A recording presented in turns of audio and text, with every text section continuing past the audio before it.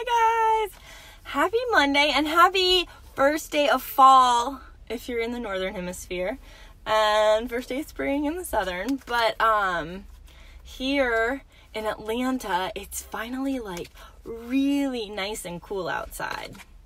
It's probably still gonna have some hot days because that's how we roll down south, but it really feels like fall today, and it's actually the first day of autumn, so woohoo, we made it. Every time there's like a season change, people, feel that in different ways. So if you've been feeling kind of like tired, or like you just need some time to yourself, or like things are too much right now, it's because like people that are really sensitive, I might be one of those people. People that are really sensitive feel all of that shifting a lot more intensely than those who are less sensitive. And it's not a good or bad thing. Good morning, Julie. I actually don't have coffee with me right now. I need to go get some. I had to take my kiddo to school, and we all kind of slept in this morning. So it was sort of like, okay, get up, get in the shower, get out the door. But yeah. Coffee's next on my list. I'm literally in my car. I dropped my kid off. I parked. Don't do tarot while you're driving. But I wanted to show y'all that, like, I know our lives get busy. Things are shifting. It's fall now. People are, like, back in school. We got a lot going on. We're about to head into, like, the series of, like, big holiday seasons. So there's a lot. There's a lot going on. And I'm still a fan of always carving out, like, dedicated sacred space, dedicated time to just chill and rest, to be, to listen. Like, my ability to access my intuition really is my GPS in life. So knowing that things are going to get busier, like, I can't let that go, right? I have to still carve out that time and space. But sometimes that means I'm pulling tarot cards in my car, safely, of course. Again, don't do it while you're driving.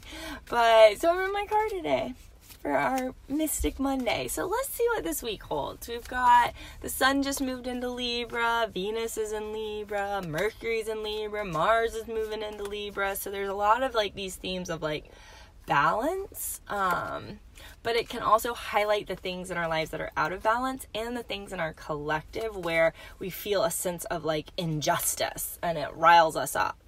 But even that sense of injustice can become like a pull. It's not that like you're not right to be indignant or to point out like, hey, this is really, really not okay. Things need to change. But that energy can become something that fuels a lot of emotion in a way that makes actual change and dialogue kind of impossible. So we're just feel everything, be with your feelings, honor your feelings, let those feelings move you to action that kind of rights the scales. But let's do that in ways that, are actually effective and not detrimental to our own selves, Okay, so I'm pulling cards. Marvelous morning, Tam. Yes, it is. Good morning.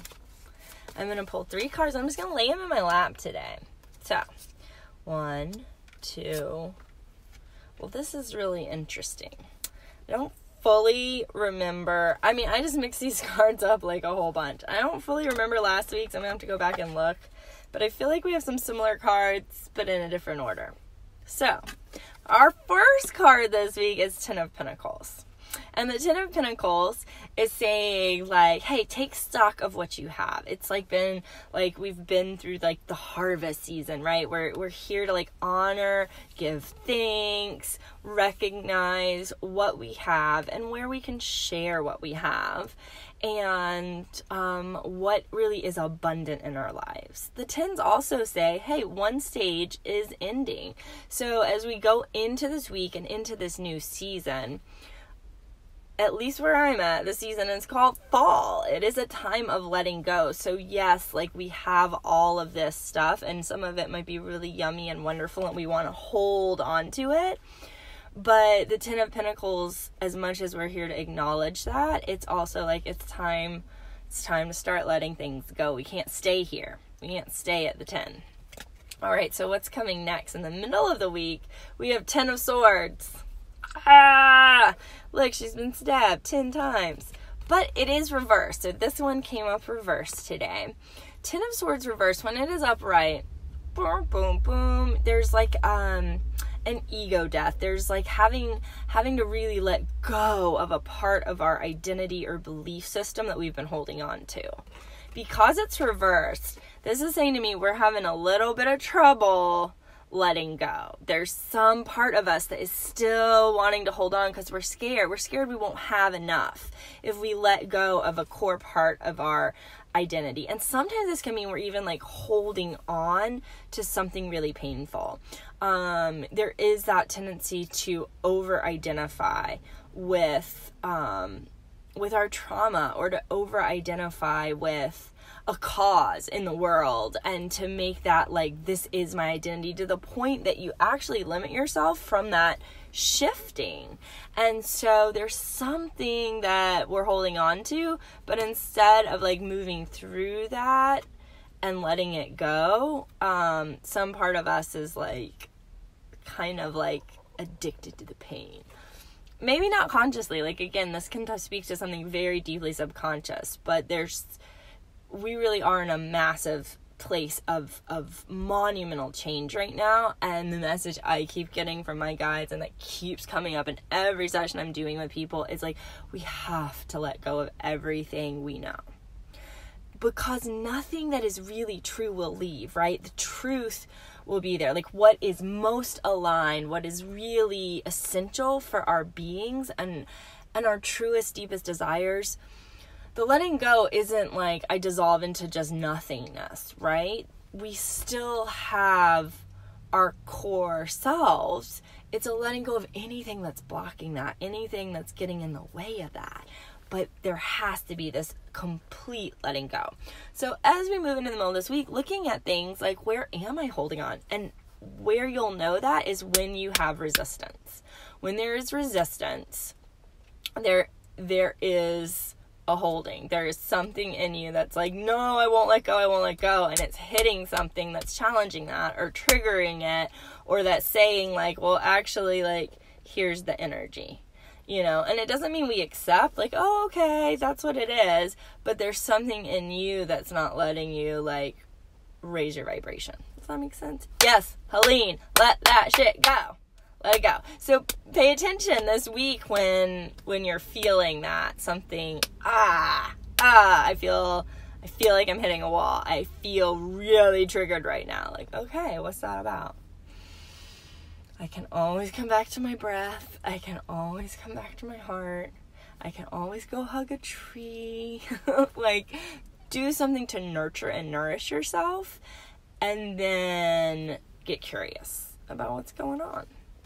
So we're going to wrap up the week with the 3 of Wands. And this is us seeing something new that's possible when we let go of something that's not serving us, but also invite in something new, a new idea, a new partner to collaborate with, a new relationship. Something new is coming, and it's going to come from that spark within us. Wands is the suit of our passion, our creativity, our desire.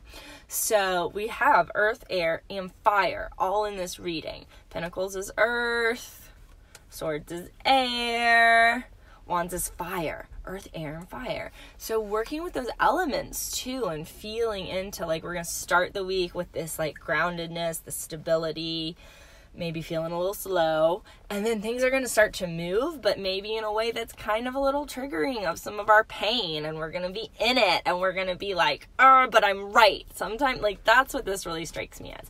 But I'm right.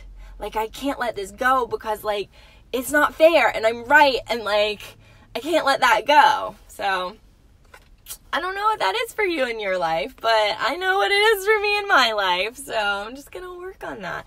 And then as we work on that, we're opening, as we're letting go, we're opening to new possibilities. Where can we go from here? Maybe it's somewhere totally different. That's the thing, is like, don't have a sense in your heart and your soul and your being and your gut and your body of what you really want. But be really open to what is coming and how that could look like something you have never imagined. All right, we're creating a new world. We're creating something completely new and unseen, and we're really having to let go of not who we are, but anything we've attached to, because it can inhibit our forward progress.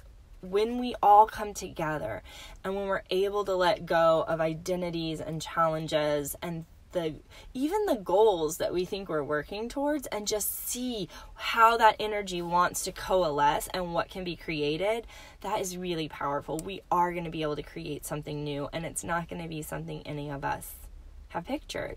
Hi, Barry. Hi, Helene. Hi, y'all. I'm glad y'all are connecting too. So Helene is an amazing palmistry expert. You are.